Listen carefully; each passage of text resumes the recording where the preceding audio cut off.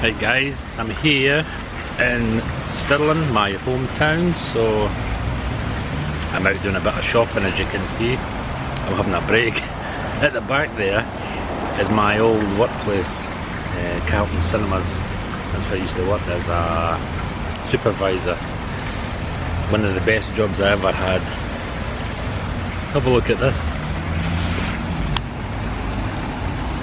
Lovely fountain, isn't it? This here, a wee bit of history for you guys. This here is the place where, as you understand, that's the main road coming in from the Bannockburn side, the Falkirk side of Stirlingshire. And this was the main route into Stirling before you came to the old town and the castle. So on this site here, where this fountain is where the gallows were, if you understand, because they used to display people hanged to deter others from doing stuff. That's on the main route, you see. So when people passed by and came into Stirling for the first time, or if they were regulars, you know what I mean, they'd see somebody hanging there and it would put them off doing any dirty deeds or illegal deeds they were thinking about. Well, maybe did they put them off, but maybe did they put some of them off, but I probably think it would put the majority of people off. Maybe a lot of people would just about turn and go back the way they came when they seen that side. There's other roads leading into Stirling as well on the other side, and the exact same thing. I showed you the one up in my hometown of Dunblane. There's a gallows hill, and that was the other entrance into Stirling from the north side, from the Highlands. And they've done the exact same there as Gallows Hill, as I just said, and they hanged someone now and again just to, excuse me, I've just had something to eat, just to put people off, deter people from breaking the law or doing, as I say, illegal things. I thought that would be a bit of interest for you. But I'll show you my old cinema as well. Carlton, it's Carlton Bingos, but there's a cinema when then the cinema was upstairs, and as I says to you, it was one of the best jobs that I ever had. The info there for you. Anyway, that's where I get my cinema side from, my movie memorabilia side, collecting, loving films, blah blah blah. So guys, I'm just having a break here. I've just been to the doctor's surgery as I normally do, and I'm going to head into Stirling now to do my thrifting. So, catch you in a bit.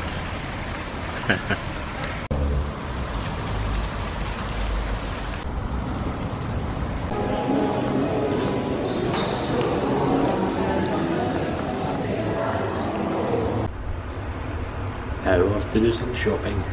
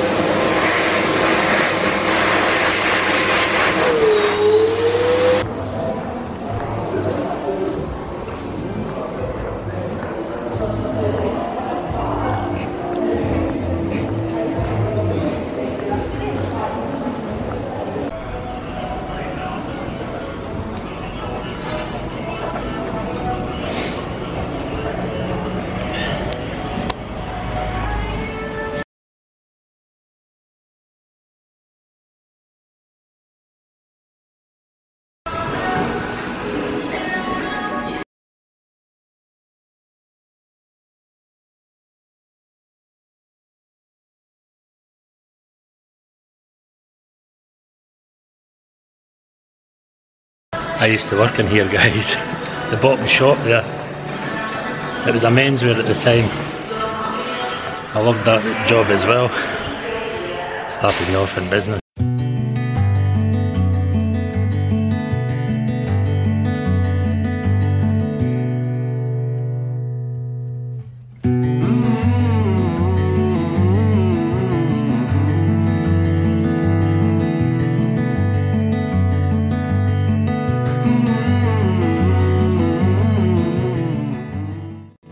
Just thought I'd show you some of the decor in this. It's called the Stirling Old Arcade and it's centuries old. I think it was built in the 1800s, the start of the 1800s. It's on the way to the castle.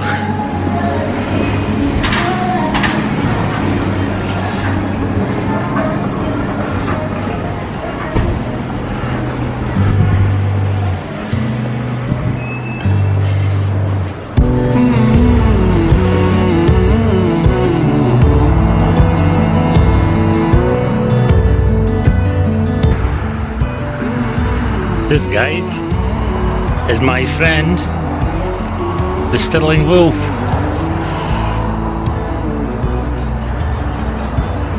The famous Stirling Wolf. I always give him a wee rub when I'm going by him. That's him howling to alert the townsfolk of the city. Here we go. Long check-up. Keeps you fit though.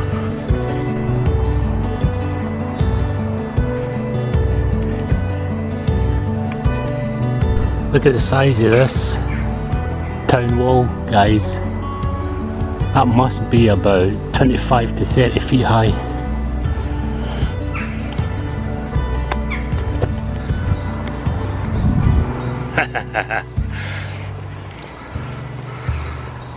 That's what protected Stirling centuries past from the invaders.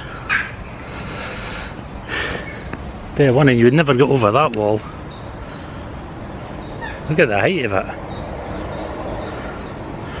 And it's made of the best stone. Impenetrable. I love all these facts, they're fascinating. I hope you like them as well. But if not, you can always skip on. I'm a historical guy, you see. I love Scottish history. I love any kind of history. Any history documentaries on the TV or YouTube, and I will watch it greatly. Old high school. As I said to you in a previous vlog, that used to be the tailors of James, it's either the 5th or the 6th. Used to reside in there. That's what I like about this hill. Keeps the heart pumping. Keeps you fit. I do this once and twice a week, so it keeps me fit and healthy, I hope. Another fact from Colin. Beautiful day it is. Look at the view, guys, when I walk up here. I get great views, I get great wildlife. I say hello to the occasional person that passes by. And sometimes speak to them and let them know about the history. Look at these big houses, guys. That's the King's Park area. I'll tell you a bit about that in a minute. You can gather how it got its name. Look at these big fancy houses.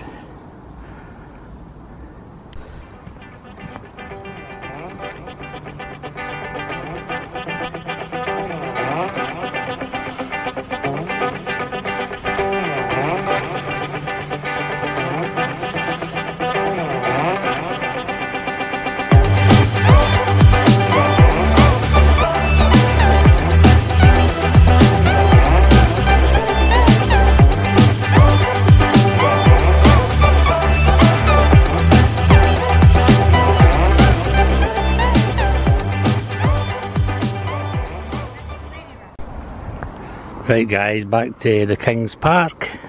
you know about the king's not there, the round table, but this whole area here is the forest where the king used to hunt with his knights and whatever. That's why it's called the King's Park. This whole area. Fascinating, eh? That's where he used to go hunting for his deer. Take the big deer hounds and hunt.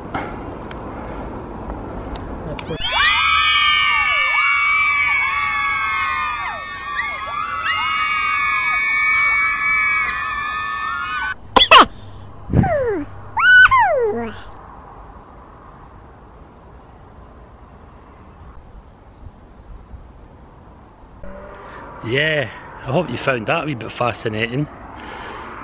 The King's Park, it's a whole vast area there of, well, it used to be forest. It's cleared out now a bit, it's a golf course and that now, so as you can see there's a couple of farms on the outskirts.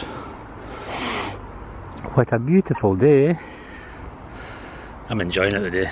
I've got the vlogging bug today. I'm talking a bit more than I normally do, I think, anyway. Great to be out.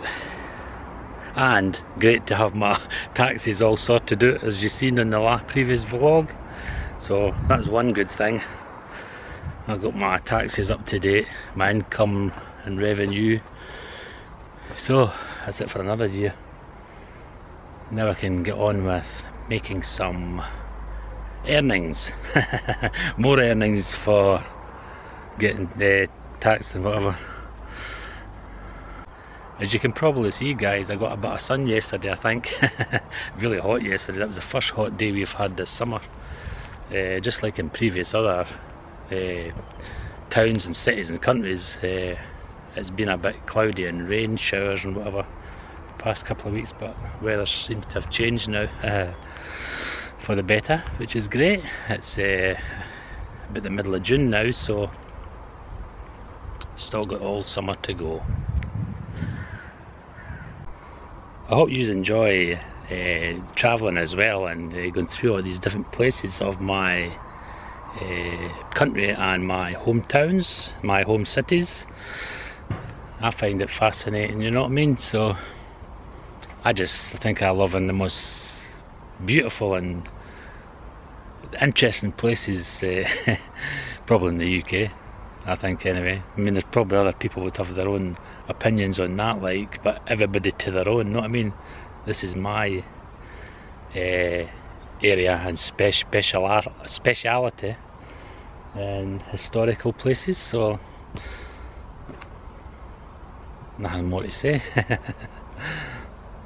Yeah, as I says to you guys, I'm going to be doing some more interior design in my apartment flat, so look out for those vlogs. I've got quite a bit of work to do, and I've got quite a bit of planning to do for different things, so it's probably going to be in the next, I'd say in the next couple of vlogs maybe, if I can get the time to go and do it. Today I can't do it. I'd love to have done it today, but I have to go and get some merchandise for my eBay shop, and I also have to paint more paintings as they're selling out, so busy, busy, busy, as I say, but I love it. You probably gathered I'm just below the ladies' rock here, getting a bit of shade. You can see it's bright sunshine, and I walked that hill as you've seen, so I'm getting a bit of cool shade here. There's a breeze coming round the rock, so I'm happy, and I've got plenty of fluids to drink in my bag here, so I'm all set for today. Look at this, isn't they lovely?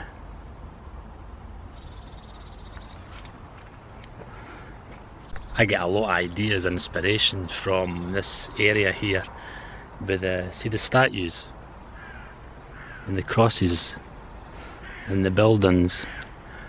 For my Tudor paintings, I get a lot of ideas, and it gives, if I come up here, I get the vibes of all these past people in the graves here, and it gives me ideas, as I says to you, it gives me inspiration. So the inspiration follows into me painting more, what would you say, passionately. Yeah, passionately, so the paintings come out a lot better. If you've got that feeling in you that you're going back in time, you know what I mean? So that's one of the reasons I come up here and I surround myself with historical things, historical people. All these people that are in the graves here have all probably had great and interesting lives. There's a few graves that I've went and had a look at, and I haven't been into great detail about them, but I just know some of the background detail of some of them. There's a vast amount of military graves here, this being a historic military castle, so I know that for a fact. But probably in the future I'll probably get more into that kind of thing, into more of that detail kind of and research, because I love doing research, as you've probably gathered. Historical research, I love it. And I've only just ventured into that top cemetery there. There's quite a few cemeteries surrounding the castle. There's other ones on the other side as well, so I think there's the 3 big ones all together, so I find it interesting. Oh, just dropped my glasses. Anyway, stop the blather I'm calling and let's get on with today. I need to go shop.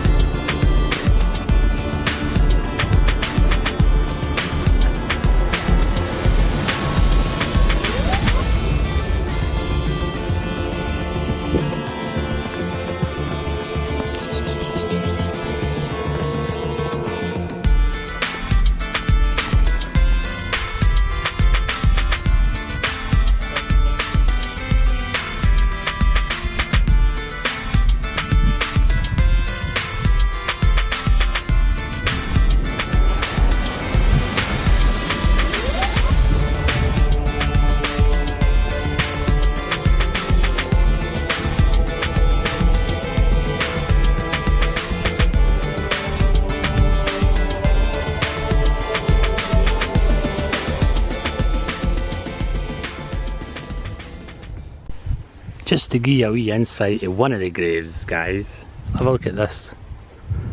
It says this one was erected by William M. McGregor, builder in Edinburgh, in memory of his daughter Helen Macpherson, who died the 10th of January 1860 something or other, aged 1 year and 7 months. So that's a kind of sad story there, but that was our father William McGregor.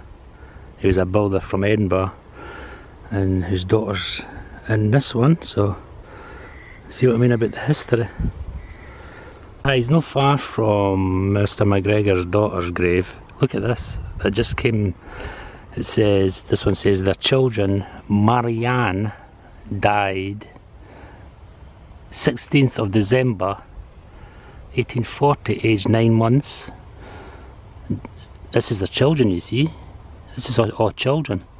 But it says 1840 there, 1840, so that's 2 died in 1840, 1 died in 1848. And it says both died in infancy.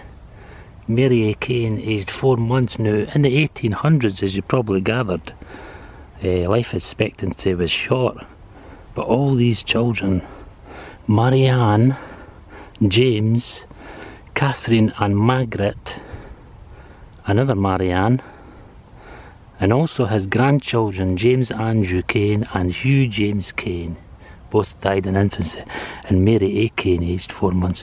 That's a lot of children, you know what I mean? So this area is quite a sad area, so anyway, it gives you time to think, doesn't it?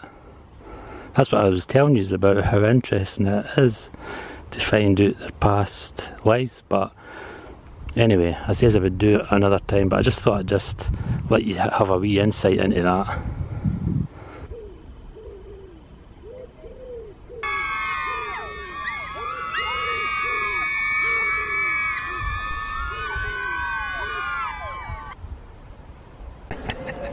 Sorry about the angle there, guys. I'm just having a drink of my juice, apple and mango. As I've finished shopping, so I'm off home and I'll show you these items. I got quite a few stuff from the charity shop, so I'm happy. Just waiting on the train now. Everybody's in their summer clothes, look. Different for other train station visits.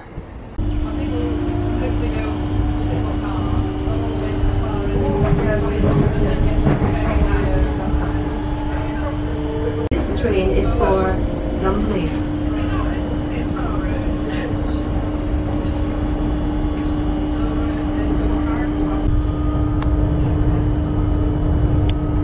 Right guys, I hope you enjoyed that vlog there and a lot of those historical facts. So I'm going to show you what I got today thrifting. It's now in the evening, so I'm going to show you what I bought at the thrifting stores. Now, first thing I bought was a pair of candlestick holders. What do you think of these?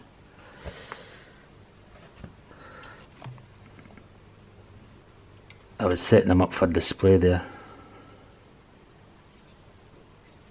Lovely pair of candlestick holders. Small ones as well. Ideal for the dining room table.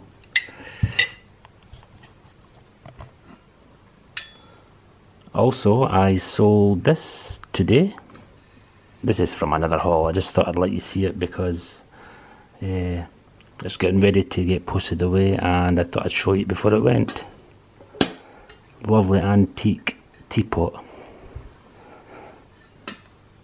Magic. Next.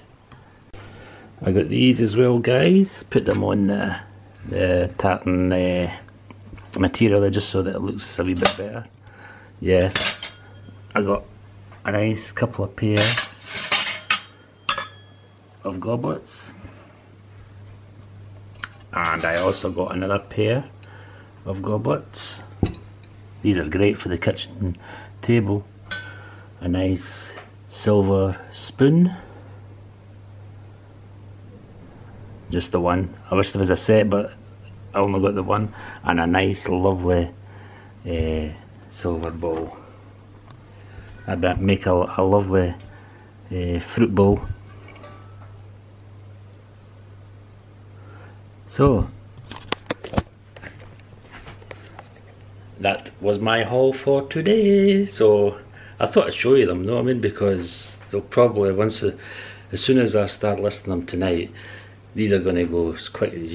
Just by looking at them, you know yourselves that these are going to sell quick. So, I thought I'd show you before they went, instead of having a bigger haul of stuff that I normally do. So, as I said before in previous vlogs, as soon as I get them and I come in from the shopping, I'm going to try and do a wee mini haul for you, just like this, just so that you don't miss nothing.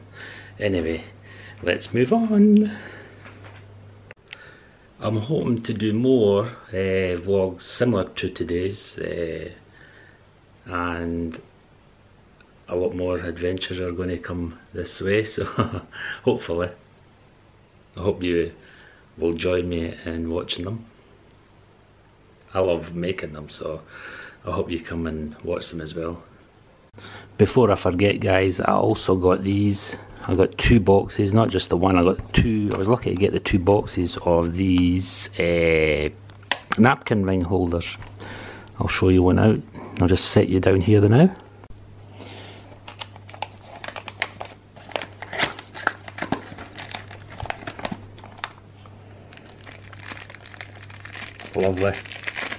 Lovely set, guys. napkin wings. I can never go wrong with these. Lovely, eh? Sit that down there, let you see it.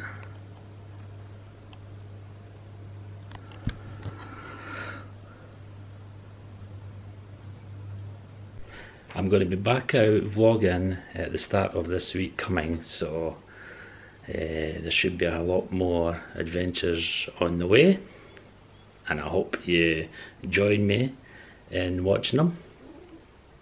So until next time, I'll say goodbye.